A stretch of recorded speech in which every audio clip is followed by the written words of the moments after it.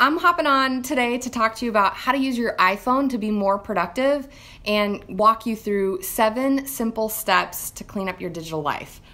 I find that these are super helpful and practical for me. I learned them recently, and it's gonna apply whether you're using an Android or another different smartphone as well. So take some notes because this is gonna save you time, and time saves you money, and honestly just makes your life a lot more peaceful as you're doing it, right? So 7 simple steps for cleaning up your digital life. All right. If you don't know me well, Steph, and I really love just providing helpful tips. And so that's what I'm gonna do today. If you're watching and you find this helpful, don't hesitate to share it out. If you have a teammate that you think would benefit, tag them if you're in business. So let's get real. Our phones are an incredibly powerful tool, but the note there is they're a great tool, right? Like I don't necessarily look at my phone as just my toy. And I'd probably say it's the most powerful tool that I own in the 21st century right now. But is it controlling me or do I control it? Okay, that's a great question to think about. Maybe you've seen all the hype about the Marie Kondo, like tidying up Netflix series. Let's be honest, who doesn't want to like clean up their life? I know like I have tons of old clothes, magazines, old baby stuff, all these different things lying around, and like getting rid of it feels so good. And it's the same thing digitally, y'all, okay? So, and there's probably, like, I bet you there's apps on your phone that you have never even used. So 7 steps to help you clean up your phone and make you more productive. And I gotta credit Brock Johnson for some of these tips, and then I added my own flair on to it as well. All right, so what's step number 1? Delete any unused apps, okay? So if you haven't ever used it, if you rarely use it, or this is the most important one, but the hardest, if you use it all the time, but it's not productive, okay?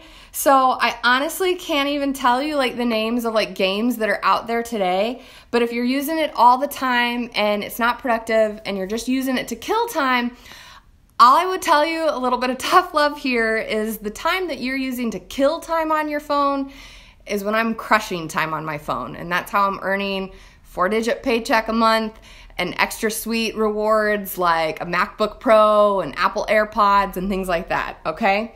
So don't kill time, crush your time, right? So delete any unused apps or the apps that you're most in love with but are totally pointless, okay? It'll save you a lot more time, you'll be more productive. All right, so once you've deleted all the apps that you never use on your phone, now move on to step 2. And that is put the apps that you rarely use, say like once a month, that type of thing, into folders. There's some apps that are on your phone that may come with your phone that you can't even delete that you never use. So you definitely want to move those into a folder, okay? So to move an app on your phone, if you don't know already, you're gonna push down and like hold on the app and it's gonna start wiggling, okay? If you wanna delete it, you push the little X. If you wanna move it, you just hold on it and you like move it around, okay? If you wanna move it into a folder, okay, what you do is you push down on that app and it's wiggling, and then you're gonna drag it and you're gonna hold it directly over another app on your phone, and it's gonna put those 2 apps in the folder. And those folders have names and you can even rename them, okay? So it makes it super simple from an organization standpoint. So for the folders that I have, I don't ever put more than 9 apps in a folder, and that's because otherwise I'd have to swipe left or right to see, okay? And the whole idea is to save time, okay? We need to take away less swiping, less moving. What you need is accessible immediately. So, and you really don't need more than like 9 apps per category anyways. Like I do a lot of photo stuff, but like if I'm adding text or cropping or a filter or something like that, like I do that with like about 4 or 5 apps on my phone, okay? All right, so now that you've moved apps that you rarely use into folders, step 3. Okay, and that is your 4 most frequently used apps are at the bottom, okay? And those move from whatever screen you're on. So as you're scrolling, those 4 apps are gonna stay the same, right? You wanna put there your most 4 used apps, okay, iPhone apps. So we're going to do, and where I say iPhone apps because we're going to do something different with your like social media apps, okay? So on the bottom, the 4 that I've selected is Messages, Pandora, Safari, and Camera, okay? So those are the 4 that I have on my bottom that go with me wherever I'm like, whatever page I'm on my phone. And I use Pandora versus iTunes for my music, so that's why it's on the bottom. Like I've moved iTunes out because why have iTunes on the bottom if you're never using iTunes, right? Like this starting to make sense. Okay, so once you've got the 4 most used iPhone apps at the bottom and you move the other ones out, we're gonna move on to step 4. So drop a 2 in the comments if you've never, like what I was talking about in step 4, if you've never changed those up before. I'm just curious if be willing to admit it. It's totally okay. All right, so step number 4 is to move, like especially if you're working a business, move all of your social media apps to the first home page, okay? And by home page, I'm talking the one furthest to the left, right? So things like Facebook, YouTube, Instagram, all those homepage. And then step number 5 is to move the ones that you don't use as frequently to page number 2, okay? So on page number 1, there won't be a lot of apps. That's really good. Woohoo, okay? Like you want free space on your phone because you want your eyes to easily and directly go to what you want to use, okay? Where you're going to be spending most of your time. So on my page number 1, I don't have a lot.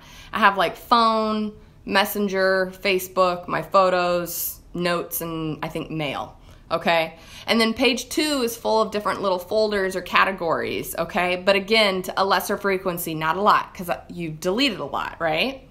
All right, so most important apps, page 1, page 2, lesser important apps. And some examples of lesser important apps would be things like settings or maybe calculator. You're using them, but you don't need them all the time, that type of stuff. All right, step number 6, notifications. Okay, so drop a yes or no. Do you mess around with your notifications, okay? I think this is huge for you controlling your phone, not your phone controlling you.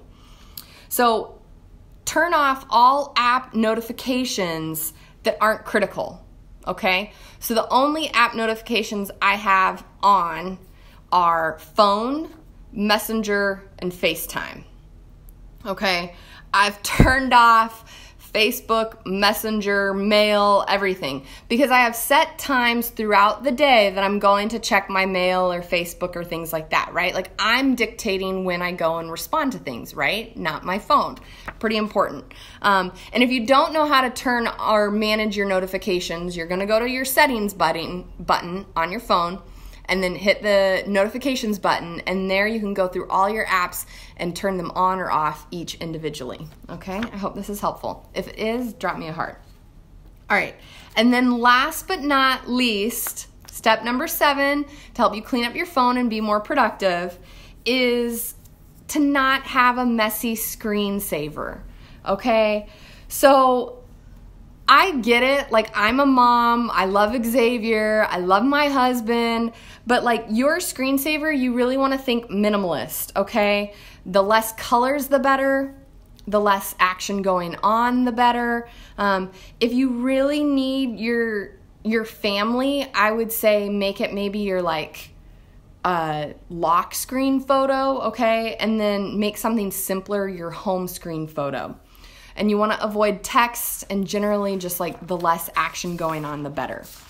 And I am like speaking to the choir when I say this because until I like listened to this training and made these changes myself, I had a picture of me and Jack on my phone that I'd had on my like home screen since like 2010. And so holding on to some nostalgia there, but I finally switched it up, and man, every time I pick up my phone now, it is almost like this sense of calm because I see this picture, and it's a landscape picture, and I have 2 different ones for my home screen and my lock screen, and both of them are very in line with my vision and my goals, and what I want for my family, right? So like literally every time I'm hitting unlock and I go to that screen, like I'm unlocking this vision that I have for our future, okay? Pretty powerful there. But I'm doing that knowing that it's purposeful, like to work, right? Not just like screw around and waste my time. So, and it's just like I said, some simple landscape stuff. So having a minimalist picture on your home screen is going to allow your eyes to naturally focus in on where they're supposed to be in the first place, right? Like whatever app you're moving to, okay? And the best analogy I have for this is think like when you sit down to get work done, or maybe you're a student and you're studying. Typically, my best work is done when I'm in an environment that is conducive to it, when it's not messy, loud, crazy, there's not dishes everywhere, and it's like just toys everywhere. Now, granted, I work a lot of times in those environments because I have to, because like Xavier goes down for a nap and I have an hour to be productive. But with that said, if you can take 10 minutes out of your day and make your phone a more suitable workplace for you, it's going to really affect the work that you produce. Okay, so that's all I got for you guys. 7 simple steps to clean up your digital life. I hope you found this helpful. Like I said, feel free to share it, tag someone you think this would benefit, and I'll catch you guys later.